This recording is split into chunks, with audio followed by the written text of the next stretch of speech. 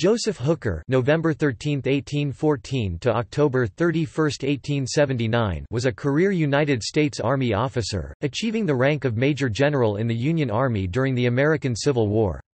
Although he served throughout the war, usually with distinction, Hooker is best remembered for his stunning defeat by Confederate General Robert E. Lee at the Battle of Chancellorsville in 1863.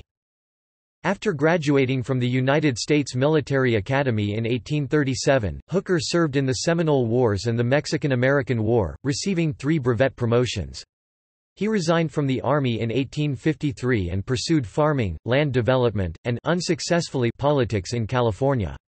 After the start of the Civil War, he returned to the Army as a brigadier general.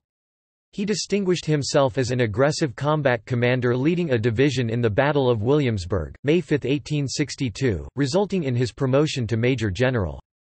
As a corps commander, he led the initial Union attacks at the Battle of Antietam, in which he was wounded. At the Battle of Fredericksburg, he commanded a «grand division» of 2 corps, and was ordered to conduct numerous futile frontal assaults that caused his men to suffer serious losses. Throughout this period, he conspired against and openly criticized his army commanders. Following the defeat at Fredericksburg, he was given command of the Army of the Potomac. Hooker planned an audacious campaign against Robert E. Lee, but his army was defeated by the Confederate Army at the Battle of Chancellorsville.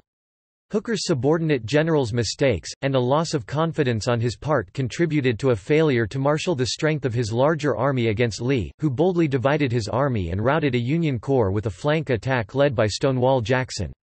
Casualties were heavy on both sides, approximately 17,000 of the Union's 117,000 troops, and 13,000 of the Confederates' 60,000 troops, and the defeat handed Lee the initiative, which allowed him to travel north to Gettysburg. Lincoln kept Hooker in command, but when General Halleck and Lincoln declined Hooker's request for troops from Harper's Ferry to reinforce his army while in pursuit of Lee's advance toward Pennsylvania, Hooker resigned his command. George G. Meade was appointed to the command of the Army of the Potomac on June 28, 1863, 3 days before Gettysburg, and was allowed to take the troops from Harper's Ferry. Hooker returned to combat in November, leading 2 corps from the Army of the Potomac to help relieve the besieged Union Army at Chattanooga, Tennessee, and achieving an important victory at the Battle of Lookout Mountain during the Chattanooga campaign. He continued in the Western Theater under Maj. Gen. William T. Sherman, but departed in protest before the end of the Atlanta campaign when he was passed over for promotion to command the Army of the Tennessee. Hooker became known as Fighting Joe following a journalist's clerical error reporting from the Battle of Williamsburg. However, the nickname stuck. His personal reputation was as a hard-drinking ladies' man, and his headquarters were known for parties and gambling, although the historical evidence discounts any heavy drinking by the general himself.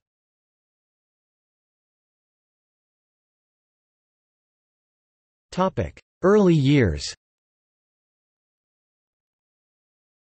Hooker was born in Hadley, Massachusetts, the grandson of a captain in the American Revolutionary War. He was of entirely English ancestry, all of which had been in New England since the early 1600s. His initial schooling was at the local Hopkins Academy. He graduated from the United States Military Academy in 1837, ranked 29th out of a class of 50, and was commissioned a second lieutenant in the 1st U.S. Artillery. His initial assignment was in Florida fighting in the Second of the Seminole Wars. He served in the Mexican-American War in staff positions in the campaigns of both Zachary Taylor and Winfield Scott. He received brevet promotions for his staff leadership and gallantry in 3 battles: Monterey to captain, National Bridge major, and Chapultepec lieutenant colonel. His future army reputation as a ladies' man began in Mexico, where local girls referred to him as the handsome captain. After the Mexican-American War, which ended in 1848, he served as Assistant Adjutant General of the Pacific Division, but resigned his commission in 1853. His military reputation had been damaged when he testified against his former commander, General Scott, in the court-martial for insubordination of Gideon Johnson Pillow. Hooker struggled with the tedium of peacetime life, and reportedly passed the time with liquor, ladies, and gambling. He settled in Sonoma County, California, as a farmer and land developer, and ran unsuccessfully for election to represent the region in the California legislature. He was obviously unhappy and unsuccessful in his civilian pursuits because, in 1858, he wrote to Secretary of War John B. Floyd to request that his name be presented to the President Buchanan as a candidate for a lieutenant colonel C. But nothing came of his request. From 1859 to 1861, he held a commission as a colonel in the California militia.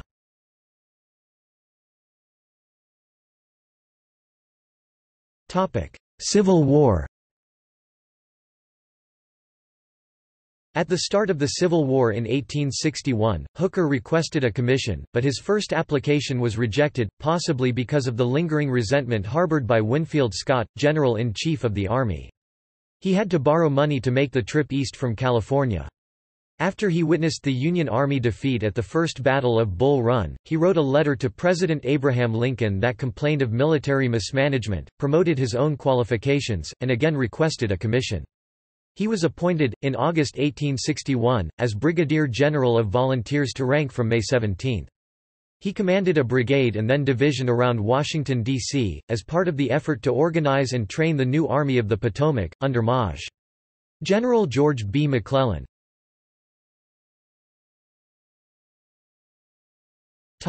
1862. In the Peninsula Campaign of 1862, Hooker commanded the 2nd Division of the 3rd Corps and made a good name for himself as a combat leader who handled himself well and aggressively sought out the key points on battlefields. He led his division with distinction at Williamsburg and at Seven Pines. Hooker's division did not play a major role in the 7 Days battles, although he and fellow division commander Phil Kearny tried unsuccessfully to urge McClellan to counterattack the Confederates. He chafed at the cautious generalship of McClellan and openly criticized his failure to capture Richmond. Of his commander, Hooker said, "He is not only not a soldier, but he does not know what soldiership is." The Peninsula cemented two further reputations of Hooker's: his devotion to the welfare and morale of his men, and his hard-drinking social life, even on the battlefield. On July 26, Hooker was promoted to Major General, to rank from May 5. During the Second Battle of Bull Run, the Third Corps was sent to reinforce John Pope's Army of Virginia. Following Second Bull Run, Hooker replaced Irvin McDowell as commander of the Army of Virginia's Third Corps, soon redesignated the First Corps of the Army of the Potomac. During the Maryland Campaign, Hooker led the First Corps at South Mountain and at Antietam. His corps launched the first assault of the bloodiest day in American history, driving south into the corps of Lieutenant Gen. Stonewall Jackson, where they fought each other to a standstill. Hooker, aggressive and inspiring to his men, left the battle early in the morning with a foot wound. He asserted that the battle would have been a decisive Union victory if he had managed to stay on the field, but General McClellan's caution once again failed the Northern troops and Lee's much smaller army eluded destruction. With his patience at an end, President Lincoln replaced McClellan with Maj. Gen. Ambrose Burnside. Although Hooker had criticized McClellan persistently, the latter was apparently unaware of it and in early October, shortly before his termination, had recommended that Hooker receive a promotion to brigadier general in the regular army. The War Department promptly acted on this recommendation, and Hooker received his brigadier's commission to rank from September 20. This promotion ensured that he would remain a general after the war was over and not revert to the rank of captain or lieutenant colonel. The December 1862 Battle of Fredericksburg was another Union debacle.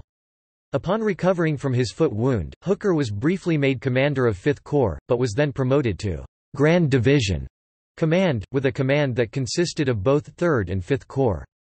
Hooker derided Burnside's plan to assault the fortified heights behind the city, deeming them preposterous.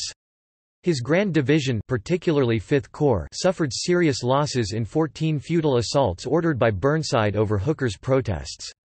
Burnside followed up this battle with the humiliating Mud March in January, and Hooker's criticism of his commander bordered on formal insubordination. He described Burnside as a wretch of blundering sacrifice. Burnside planned a wholesale purge of his subordinates, including Hooker, and drafted an order for the president's approval. He stated that Hooker was unfit to hold an important commission during a crisis like the present. But Lincoln's patience had again run out and he removed Burnside instead.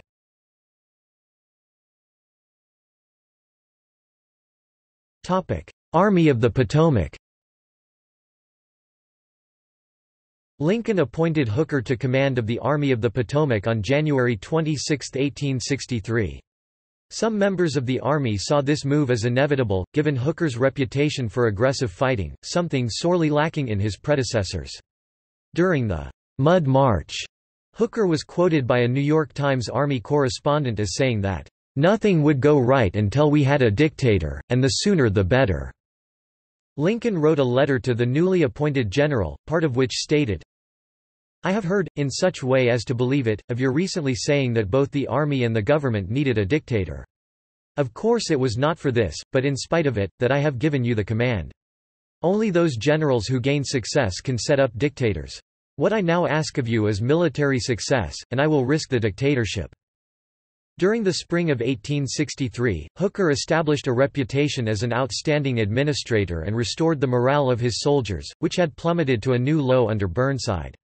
Among his changes were fixes to the daily diet of the troops, camp sanitary changes, improvements and accountability of the quartermaster system, addition of and monitoring of company cooks, several hospital reforms, and an improved furlough system, 1 man per company by turn, 10 days each. He also implemented corps badges as a means of identifying units during battle or when marching and to instill unit pride in the men. Other orders addressed the need to stem rising desertion, one from Lincoln combined with incoming mail review, the ability to shoot deserters, and better camp picket lines, more and better drills, stronger officer training, and for the first time, combining the Federal cavalry into a single corps. Hooker said of his revived army, "I have the finest army on the planet. I have the finest army the sun ever shone on. If the enemy does not run, God help them. May God have mercy on General Lee, for I will have none." Also during this winter Hooker made several high-level command changes, including with his corps commanders. Both Left Grand Division Commander Maj. Gen. William B. Franklin, who vowed that he would not serve under Hooker, and 2nd Corps Commander Maj. Gen. Edwin Vose Sumner were relieved of command, on Burnside's recommendation, in the same order appointing Hooker to command. The 9th Corps was a potential source of embarrassment or friction within the Army because it was Burnside's old corps, so it was detached as a separate organization and sent to the Virginia Peninsula under the command of Brig. Gen. William F. Baldy Smith, former commander of 6th Corps. Both Franklin and Smith were considered suspect by Hooker because of their previous political maneuvering against Burnside and on behalf of McClellan. For the important position of Chief of Staff, Hooker asked the War Department to send him Brig. General Charles Stone, however this was denied. Stone had been relieved, arrested, and imprisoned for his role in the Battle of Ball's Bluff in the fall of 1861, despite the lack of any trial. Stone did not receive a command upon his release, mostly due to political pressures, which left him militarily exiled and disgraced. Army of the Potomac historian and author Bruce Catton termed this request by Hooker, "a strange and seemingly uncharacteristic thing," and "one of the most interesting things he ever did." Hooker never explained why he asked for Stone, but Catton believed Hooker laid schemes and calculations aside and for one brief moment stood up as a straightforward soldier who would defy politics and politicians. It is a point to remember, because to speak up for General Stone took moral courage, a quality which Joe Hooker is rarely accused of possessing. Despite this, Fighting Joe would set a very bad example for the conduct of generals and their staffs and subordinates. His headquarters in Falmouth, Virginia, was described by cavalry officer Charles F. Adams, Jr., as being a combination of a bar room and a brothel. He built a network of loyal political cronies that included Maj. General Dan Butterfield for Chief of Staff, and the notorious political general, Maj. Gen. Daniel E. Sickles, for command of the 3rd Corps.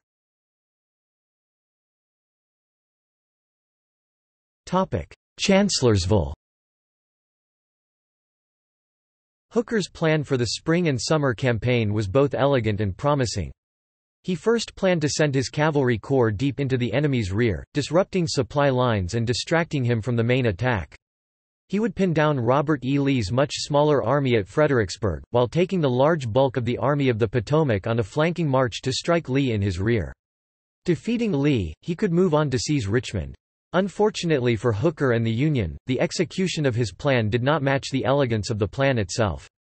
The cavalry raid was conducted cautiously by its commander, Brig. General George Stoneman, and met none of its objectives. The flanking march went well enough, achieving strategic surprise, but when he attempted to advance with 3 columns, Stonewall Jackson's surprise attack on May 1 pushed Hooker back and caused him to withdraw his troops. From there, Hooker pulled his army back to Chancellorsville and waited for Lee to attack. Lee audaciously split his smaller army in 2 to deal with both parts of Hooker's army.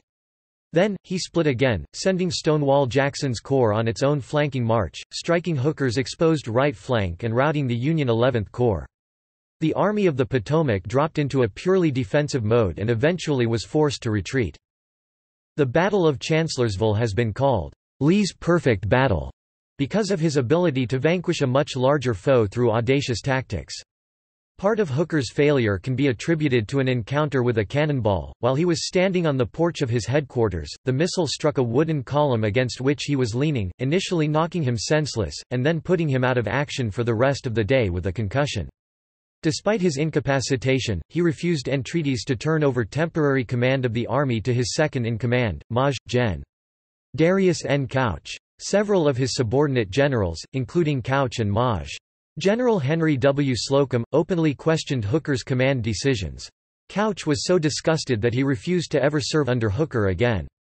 Political winds blew strongly in the following weeks as generals maneuvered to overthrow Hooker or to position themselves if Lincoln decided on his own to do so. Robert E. Lee once again began an invasion of the North, in June 1863, and Lincoln urged Hooker to pursue and defeat him.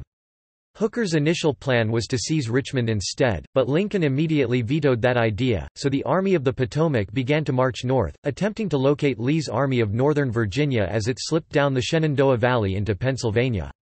Hooker's mission was first to protect Washington, D.C., and Baltimore and second to intercept and defeat Lee. Unfortunately, Lincoln was losing any remaining confidence he had in Hooker. Hooker's senior officers expressed to Lincoln their lack of confidence in Hooker, as did Henry Halleck, Lincoln's general-in-chief.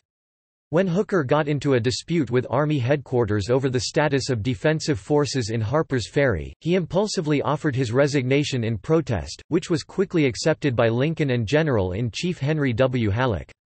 On June 28, 1863, 3 days before the climactic Battle of Gettysburg, Hooker was replaced by Maj. Gen. George Meade. Hooker received the thanks of Congress for his role at the start of the Gettysburg campaign, but the glory would go to Meade. Hooker's tenure as head of the Army of the Potomac had lasted 5 months.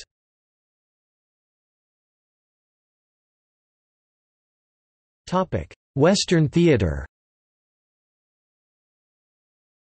Hooker's military career was not ended by his poor performance in the summer of 1863.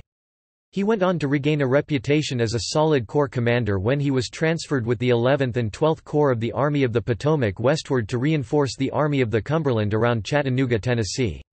Hooker was in command at the Battle of Lookout Mountain, playing an important role in Lieutenant Gen. Ulysses S. Grant's decisive victory at the Battle of Chattanooga. He was brevetted to Major General in the regular army for his success at Chattanooga, but he was disappointed to find that Grant's official report of the battle credited his friend William Tecumseh Sherman's contribution over Hooker's.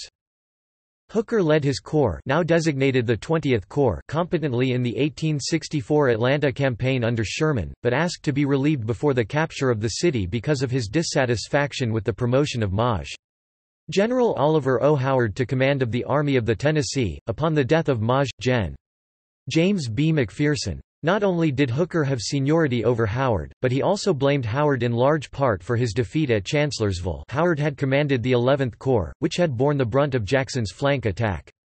Hooker's biographer reports that there were numerous stories indicating that Abraham Lincoln attempted to intercede with Sherman, urging that Hooker be appointed to command the Army of the Tennessee, but Sherman threatened to resign if the president insisted. However, due to obvious gaps in the official records, the story cannot be verified. After leaving Georgia, Hooker commanded the Northern Department, comprising the states of Michigan, Ohio, Indiana, and Illinois, headquartered in Cincinnati, Ohio, from October 1, 1864, until the end of the war.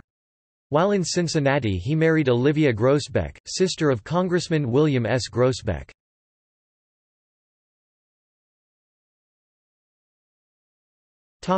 Final years. After the war, Hooker led Lincoln's funeral procession in Springfield on May 4, 1865. He served in command of the Department of the East and Department of the Lakes following the war. His postbellum life was marred by poor health and he was partially paralyzed by a stroke. He was mustered out of the volunteer service on September 1, 1866, and retired from the U.S. Army on October 15, 1868, with the regular Army rank of Major General. He died on October 31, 1879 while on a visit to Garden City, New York, and is buried in Spring Grove Cemetery, Cincinnati, Ohio, his wife's hometown.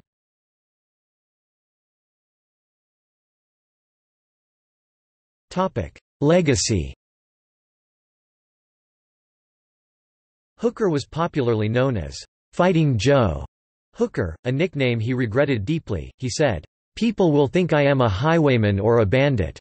When a newspaper dispatch arrived in New York during the Peninsula Campaign, a typographical error changed an entry, "Fighting Joe Hooker attacks rebels," to remove the dash, and the name stuck.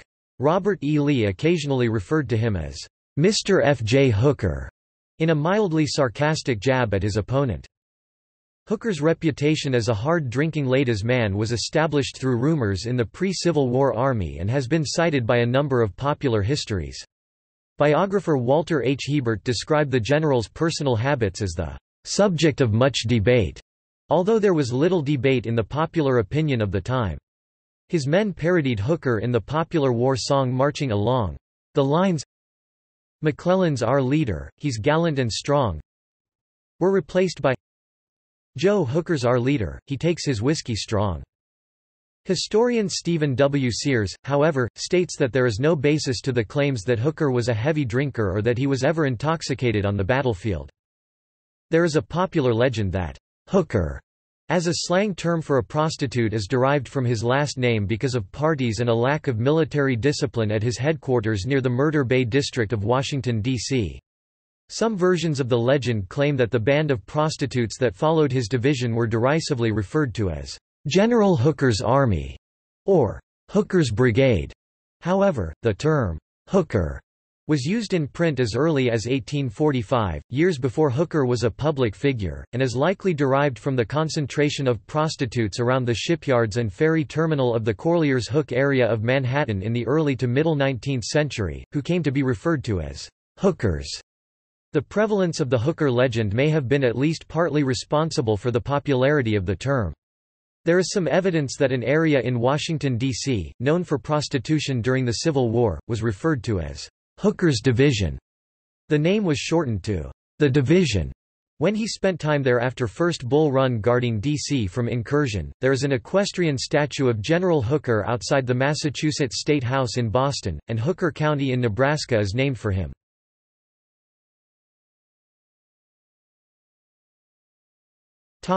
See also: List of American Civil War generals Union. List of Massachusetts generals in the American Civil War. Massachusetts in the American Civil War.